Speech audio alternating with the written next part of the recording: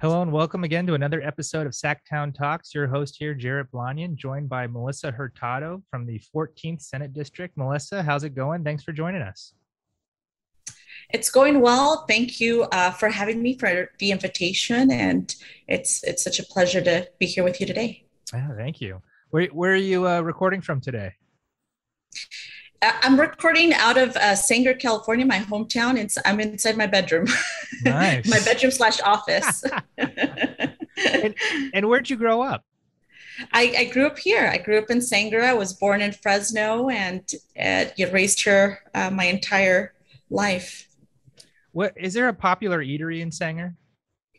Yes, there is. Chuck Wagon. The Chuck Wagon. Okay. You always hear, these towns down in the valley, and they always have that. Sanger is one of those you always hear about, but you don't necessarily know. So what brought you from Sanger all the way up to Sacramento? What made you want to join the Senate and being elected?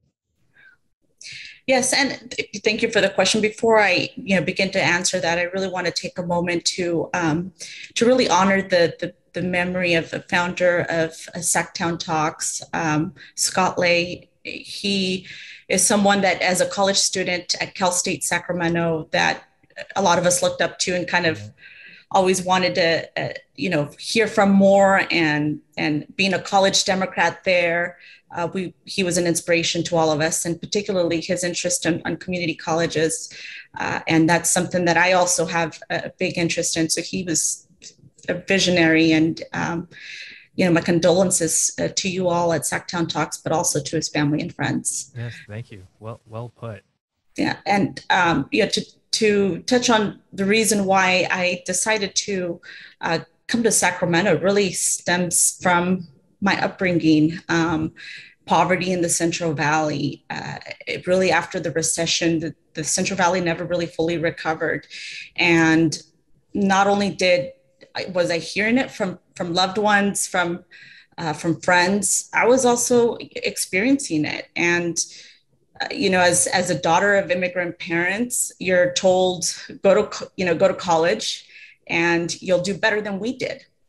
And so I did that, and life hasn't been better than my parents. My parents were able to accomplish more with no college education, with no high school diploma, with only a third grade education, coming here to America, coming here to the Central Valley, and things have completely changed from the time that they were able to accomplish their American dream, their California dream.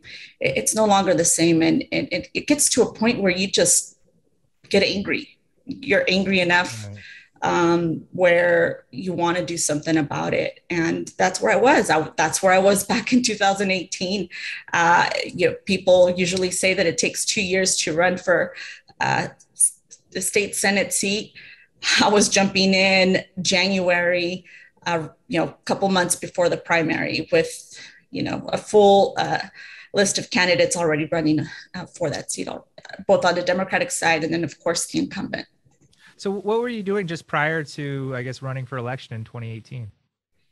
I was doing organizing with on health access, and also for the teachers union here locally.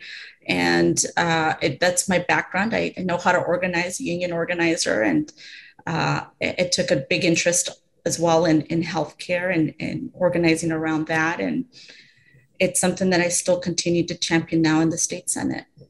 Yeah, I think I remember your election was one of those first elections where election night, the results looked one way, and then we woke up the next day and it was totally different.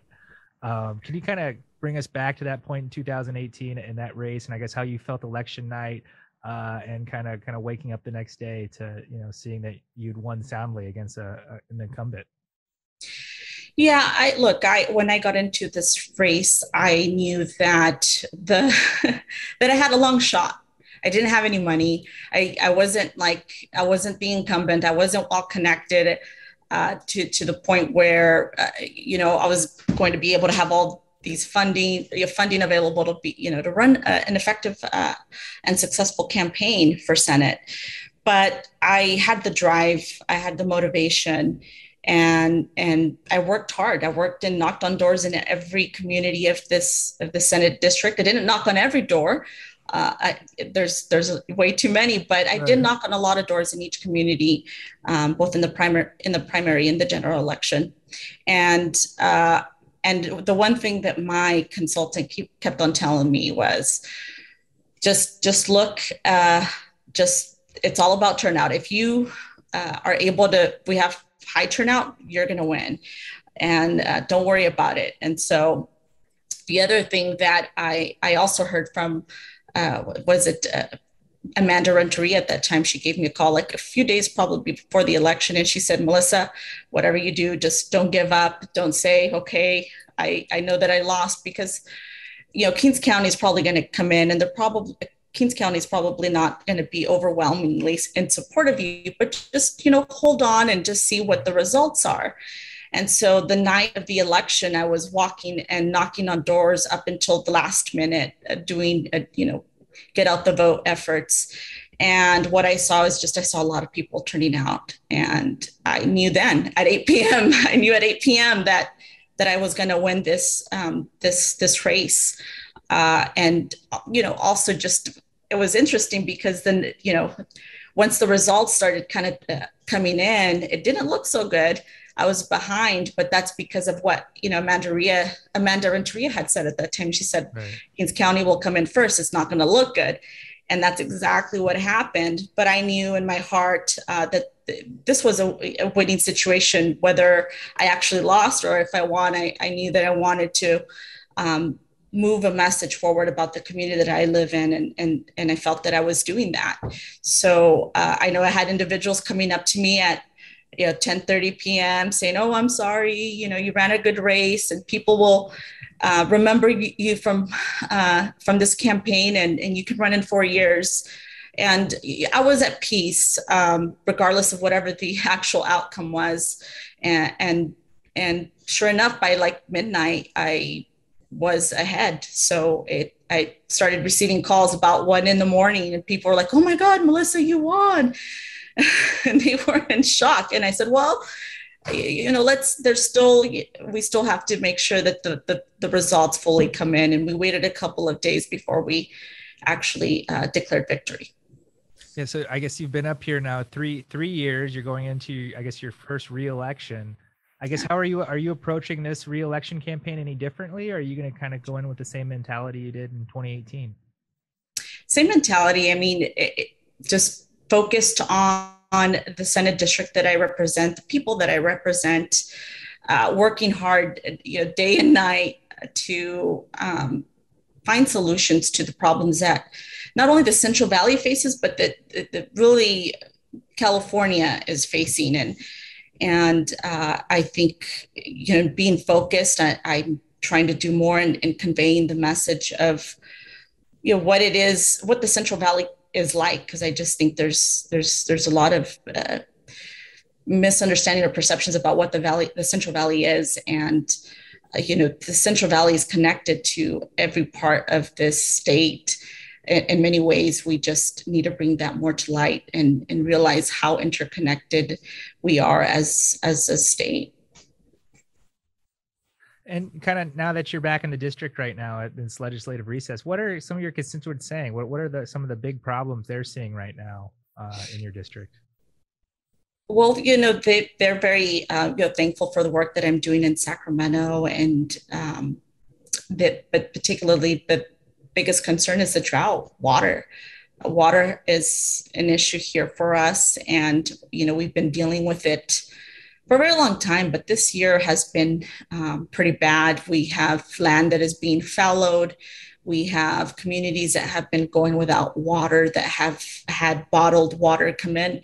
I mean, that's part of the whole reason why I decided to run for state senate, because I've witnessed firsthand communities going without water. I've witnessed firsthand how the impacts of contaminated water in our system. This is something that we grew up knowing about and talking about, but really didn't become an issue. We didn't really look at it until uh, 2019. At least from my knowledge, I know that there was a lot of work already being done in terms of putting together SB 200, but it's something that we finally were able to take action on in 2019.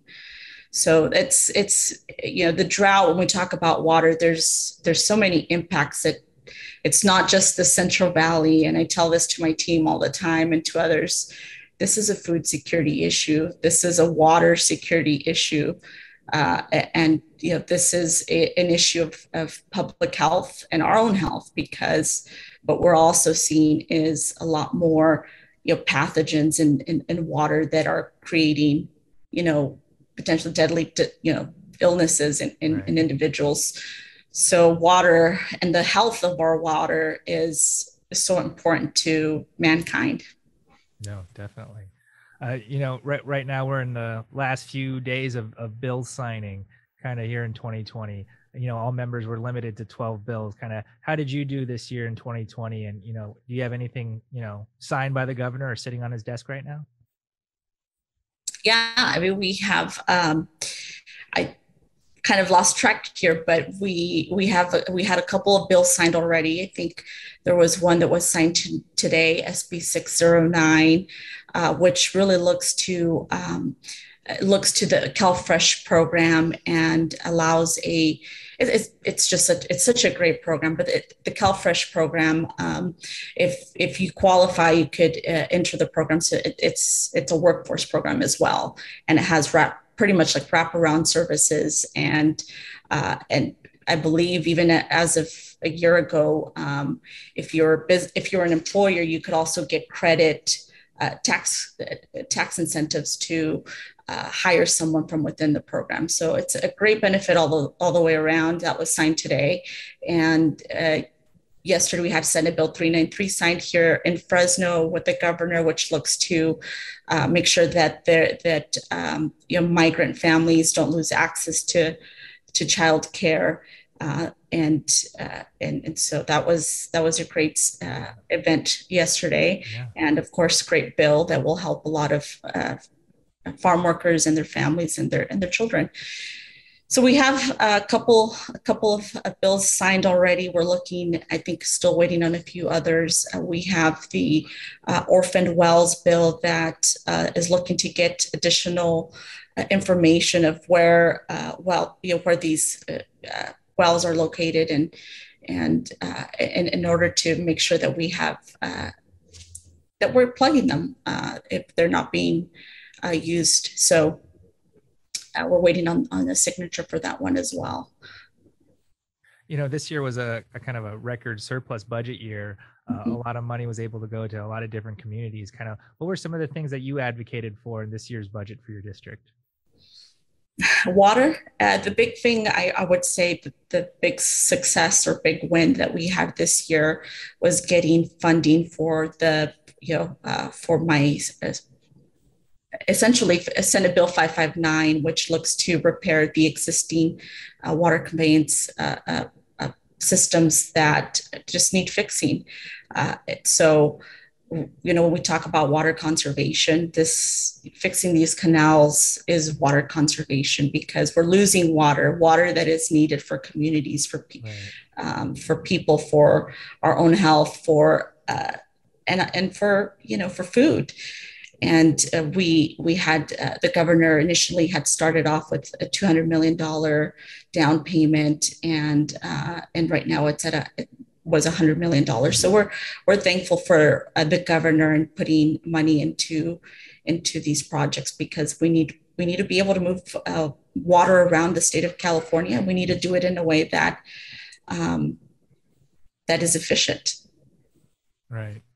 It's funny, you were talking about how, this water and the Central Valley issue has been going back a long, long time. I remember, back in 2008, 2009, driving through the valley, and they had all these signs. The farmers are always great at creating these big signs about what they're thinking. And there was like the Congress created water crisis, things like that. We still have those.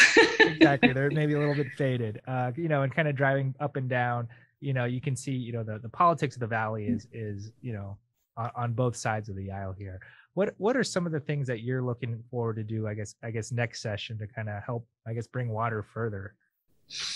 Well, really, it's about building the bridge, right? I know that we have these signs up and down the Central Valley, and really it's about making sure that Sacramento, that my colleagues, that Californians, not just in the Central Valley, but outside of the Central Valley, know the impacts that water will have, or the lack of water will have on all Californians. And I really see this as a national security issue, and so I'll continue to be focused in on in and around that. And it's really under the umbrella of the human security theme. And so human security is a relatively new concept, but it's one that is focused on basically figuring out what our issues are and trying to solve them, rather than that are grounded on local realities.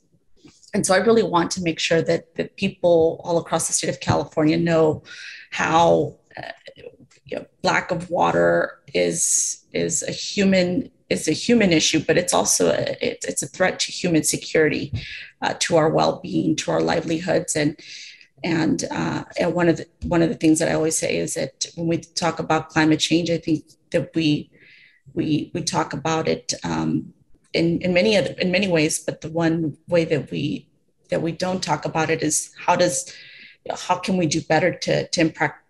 How do we adapt? Because obviously there's things that we can do, that we need to do to make sure that we stop the situation from getting worse. But what do we do to make sure that along the way we're protecting, humans from the impacts of climate change? And so I asked for a select committee on human security, and I'll be doing a hearing this fall on my first hearing will be on water, and the impacts that water has on human security. And so that's a lot of the work of what I'm trying to do, and making sure that we continue to focus on water, but really bringing about the issues and making sure that we're seeing how they all overlap, that it's not just more water for ag down in the Central Valley. No, this is a food security issue. This is a health issue. And you'll see some of my legislation in next year that will focus in on that. And I guess, are there like a few solutions, like big ticket items that you think could help, I guess, add water security for, the state and the Central Valley? Well, I think that we need to be focused. Well, we need to first fix and update our outdated infrastructure system, our canals. Obviously, there's subsidence that is happening, that is allowing water to escape and creating more of a water shortage. I think that we really need to also think about water in the next 5 to 10 years. And the threats to water security, and making sure that water stays here in the state of California, that we continue to have enough water to not for people, and maybe it's a little bit more work on CEQA, maybe it's a little bit more work on CEQA exemptions, I should say, CEQA exemptions, and or just figuring out how else we can create more clean water for the state of California. I mean, the system was created at a time for a population of 19 million. We're a population, 40 million. Right. There's only so much that 40 million people can conserve.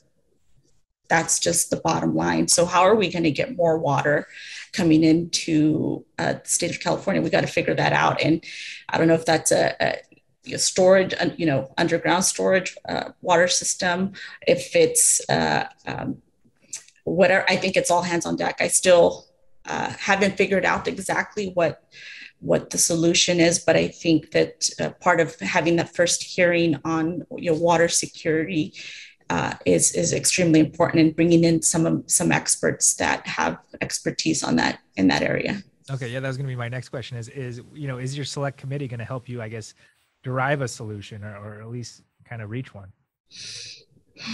I mean, that's the goal. I mean, water is Right. complicated, right? There's a famous saying that I think it goes along the lines of water is for fighting and whiskey is for drinking, or something along those lines. Exactly. But and it is complicated, but we really need to start coming together to figure out the solution, because all of our lives are already being impacted and are going to continue to be impacted if we don't work together to come up with a solution. And we have a lot of talent in the state of California. We need to be tapping into every bit of talent that we have, so that we can come up with an adequate solution that is not only going to help and save people here in the state of California, but it's going to just save mankind for the entire world, because this is an issue that water shortages and just less water is something that is occurring all around the world, not just in the state of California. No, definitely. You've been appointed to the Latino Leadership Committee. Can you kind of tell us a little bit about that appointment and kind of your role in the committee? Yeah, so back in July of 2020, I got an unexpected call from the Biden team campaign, and I was asked to join the Latino committee, the National Latino Committee. And I said, yeah, sure, I'll do whatever to help Vice President Joe Biden. And because I've just been a big fan. I've been a big fan from from the time he was back as Vice President. Under Obama. And so I said, yeah, sign me up. What do I need to do? And so sure enough, I didn't know exactly what that meant, but as kind of the days went on, I learned that there were about 45 individuals across the nation that were part of this Latino committee, that included 6 of us here in the state of California, and I was the only legislator representing in that National Latino Committee, wow, along with a couple of governors and senators and across the nation. So it was really just coming together with putting together the Latino agenda for the Biden campaign, and really what the needs of the Latino community are, and how we were looking to find solutions to address them. And so we put together a kind of like a policy proposal that included topics on everything from education to healthcare to jobs, and a lot of that is what is kind of being implemented to a certain extent through the White House at the moment. No, that's cool. Have you guys met recently, or any plans to meet in the future? I mean, there's a few that stay in touch, and I know that the most recent call I had was with a state senator, I think at this time, former state senator out of Florida. I believe he's already been appointed to a position, but I'm not exactly sure if he's been confirmed or not, or where his appointment process is.